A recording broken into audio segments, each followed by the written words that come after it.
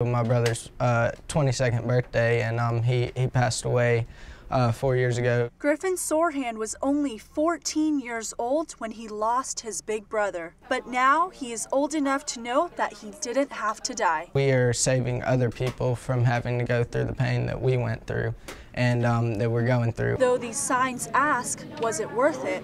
Griffin knows it wasn't. We're getting the word out that you shouldn't text while you're driving, and maybe if my brother had heard that enough whenever he was still alive, he'd still be here. In honor of Caleb, Morgan County High School students took this day to say, don't text, just drive. We've asked all of our students to take the pledge, and then my students are currently working on displaying those pledges to show our commitment to not text while driving.